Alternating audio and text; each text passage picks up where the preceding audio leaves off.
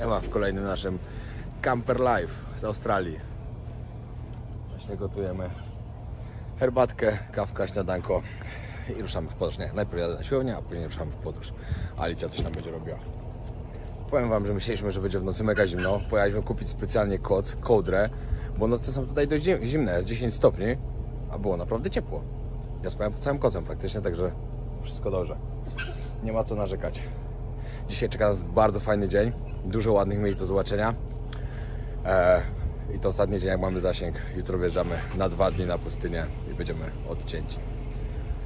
Zatrzymaliśmy się na takim kempingu. Tutaj wszyscy eleganckie przyczepy, a tu autobus w ogóle przerobiony. A my nasz busik. Do śniadanka zdrowego oczywiście. Płatki owsiane, bananek, owoce. Do tego kawka GBS. Możecie ją kupić na stronie GBS.pl, w Kauflandzie, w sklepach Dino. Ja ją piję dlatego, że ma 5 razy więcej kofeiny. Jestem zadowolony. Także mogę ją polecić. Pamiętajcie, chcecie trenować, możecie wszędzie, praktycznie wszędzie, tylko trzeba chcieć i znaleźć. Mieliśmy takiego farta, że przyjechaliśmy do takiego centrum sportowego.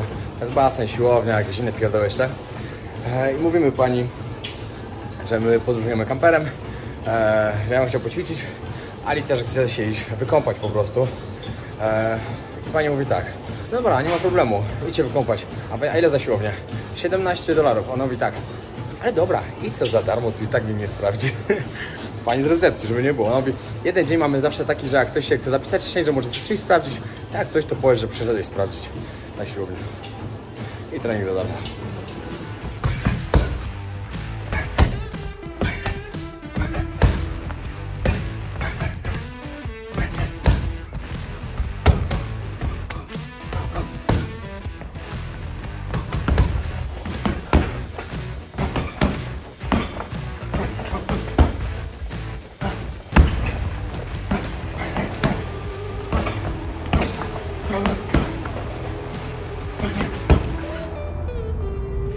No i popatrzcie na to. Tego to ja się naprawdę nie spodziewałem. Zaraz wylecimy dronem. Tu jest normalnie oddzielone pasem. Ale ta woda. Tam chyba na to molo. Idziemy na molo? Ja myślę, że tak, że tam będzie lepiej wiedzieć, co ale to niesamowicie wygląda. Idziemy teraz na molo, tam gdzie się przecinają dokładnie drogi. Nie, znaczy drogi, gdzie się przecina woda. Dwa kolory się... No nie, no to jest po prostu niesamowite. Ja widziałem takie coś na zdjęciach, ale że to było na Bora Bora, a nie tutaj. Nigdy w życiu nie widziałem takiego wcześniej czegoś. A ty, Ala? Też nie widziałam. No właśnie, ja też. Tak wygląda, ja myślę, że z drona to już w ogóle będzie wyglądało. Nie, z drona to zrobię taki film, że... Ło.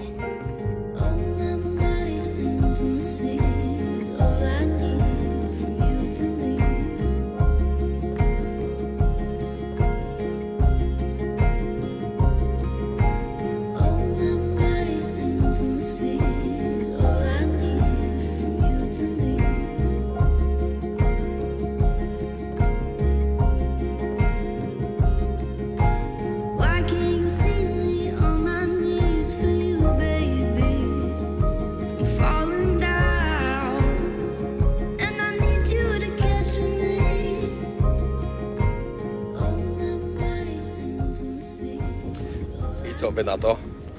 Bo jak to zobaczyłem z drona, szok. Mega piękna rzecz. A najgorsze, że teraz się już odpływ trochę robi. Jakbyśmy tu byli na przykład 2 godzinki temu, to już w ogóle musiało to mega wyglądać. A ja właśnie myślę, że w drugą stronę, bo teraz robi się przepływ chyba. Przepływ? Nie wiem, no mniejsza z tym, ale wyglądało naprawdę magicznie. Jedziemy teraz jeszcze na to molo, nad którym tam latałem. Stamtąd jeszcze zrobić jakieś ładne zdjęcie, ale nie spodziewałem się takiego widoku w Australii. Jesteśmy w miejscowości Whyalla, dokładnie, żebyście wiedzieli, na Eyre Peninsula. Właśnie nie wiem, jak to się czyta. Ja też nie wiem. Eyre Peninsula. No. Ale coś pięknego. Było naprawdę warto.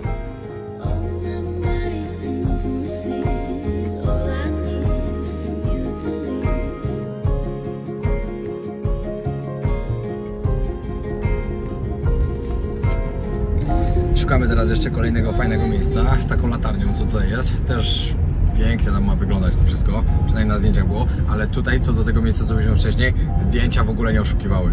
Ja jestem naprawdę w mocnym szoku, że tam tak wyglądało. Cudownie było, idziemy teraz... Ja wręcz powiedziałabym nawet, że na zdjęciach to nie wyglądało aż tak fajnie jak na żywo. No, naprawdę. Mega. Jedziemy jeszcze do Lidla, uzupełnić zapasy. Do Aldika. Cały czas będziemy myli do Lidla. Do Aldika jedziemy uzupełnić zapasy jedzenia na najbliższe 2 dni, ponieważ będziemy na pustyni. Będziemy jechać, musimy sobie kupić jeszcze karnister, żeby paliwo też wziąć. Wodę już mamy. No i zapowiada się ciekawa trasa. No i oczywiście po drodze jeszcze mamy miejsca, które chcemy zwiedzić dzisiaj. No właśnie mamy ich bardzo dużo i obawiam się, że my dzisiaj jeszcze nie wyruszymy. Że nie ruszymy, no. Myślę, że nie. No zobaczymy, no. Musicie pamiętać, jak będziecie podróżować po Australii, że nie wszystkie drogi są ładne i piękne. Zdarzają się też takie jak tutaj. Jak nam się to auto nie rozpadnie, zanim nim dojedziemy do Perth, to będzie cud. Bo jak dzisiaj zobaczymy, jak są zamontowane zderzaki na tylko wkrętach takich, które oczywiście 3 poprawiałem, to nie było wesoło. Przyjechaliśmy właśnie na obiadek i kawkę na klifę.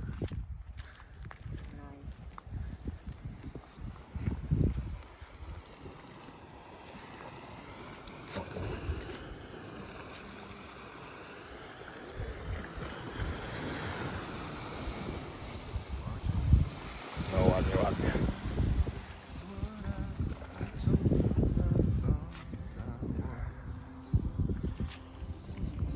Super, co? Nie no, mega. Jeszcze jak z dronem sobie tu. No, właśnie zaraz odpalę.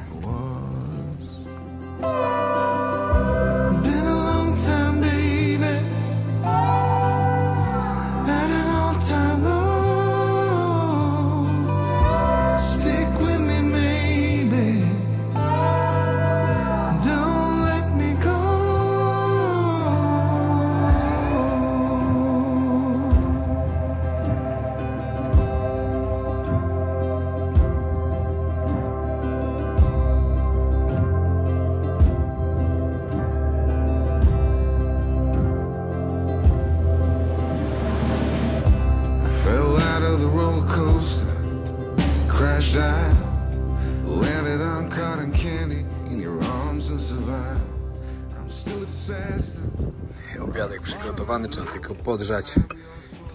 Kurczaczek z ryżem i sosem. Pomidorki do tego. Woda na kawę się gotuje, a to dlatego prowizorka, bo bardzo wiatr wieje. Powiem wam, że tak mi się podoba to. I jak się jedzie takim autem, wiadomo, fajnie się tym kamperem po Europie jeździło. Jak oglądaliście serię z Europy, to wiecie. Ale tu nie wiem, tu mi się coś bardziej podoba, jest bardziej tak swojsko mogę powiedzieć, czy coś. Dziko, o bardziej dziko, dokładnie, to pasuje.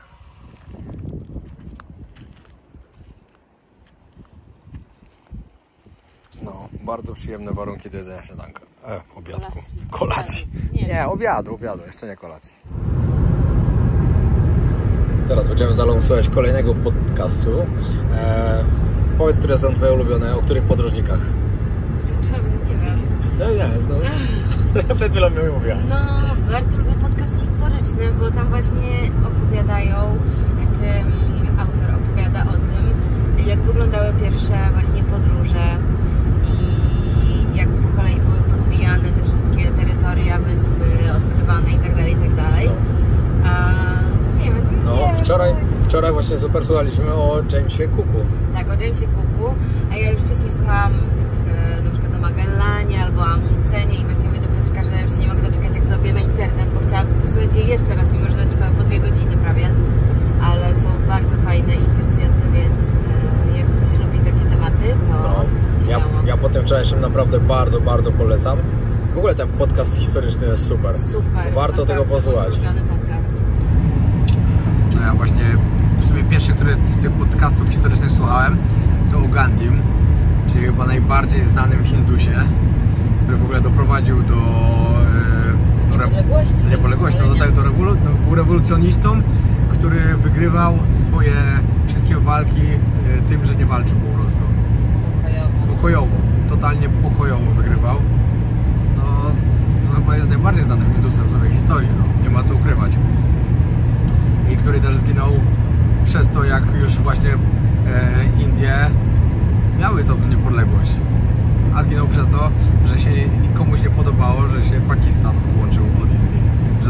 podzielone. No, ale co do innych podcastów, tych, które słuchaliśmy na przykład wczoraj, o Jamesie Cooku, super, naprawdę świetny. Bardzo, bardzo polecam. I to aktualnie teraz, jak jesteśmy w Australii, to jest bardzo aktualne miejsce. Tutaj Nowa Zelandia dodatkowo. Później jak polecimy może nawet na wyspę Cooka, jak się uda. Tylko właśnie ciekawe, czy to jest ta sama? To myślisz, że od niego jest nazwana? Tak, no bo to jest, niego chyba, nie? To jest tak naprawdę, można powiedzieć, no jeden z takich największych podróżników. On doprowadził do tego, że Australia była tak naprawdę, można powiedzieć, pod panowaniem brytyjskim, bo to on miał jako pierwszy biały człowiek styczność z aborygenami. Już nie wchodzimy tutaj w kwestie takie etyczne, jak to, czy powinno tak być, czy nie powinno. No tak się wydarzyło no i bardzo ciekawie można o tym posłuchać, jak wyglądała ta historia, jak to się stało w ogóle, że ta Australia została odkryta i później jak trafiła pod rządy brytyjskie, więc zachęcamy Was do przesłuchania tego podcastu. Zdecydowanie, a w ogóle w niektórych wysepkach tam, znaczy w niektórych momentach tego było fajne, jak on dopływał na jakąś wysepkę, po prostu wpływali i zawieszał flagę brytyjską i cyk, kolonia brytyjska, bez podbijania. Bez podbijania, bez zabijania, po prostu zawieszał flagę i mówił, że to jest kolonia brytyjska i koniec. To było ciekawe też bardzo. Tylko Hawajczycy się przeciwstawili i go... I zginął na Hawajach właśnie. Tak. Ale dobra, nie będziemy Wam za dużo mówić. Posłuchajcie sobie, sami, to naprawdę wartościowy podcast. Bardzo wartościowy.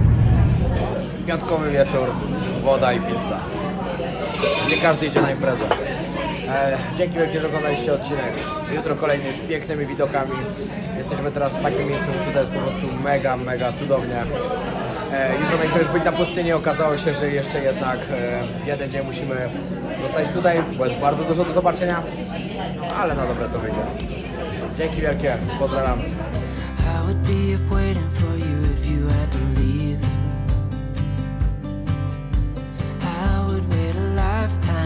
You were at sea.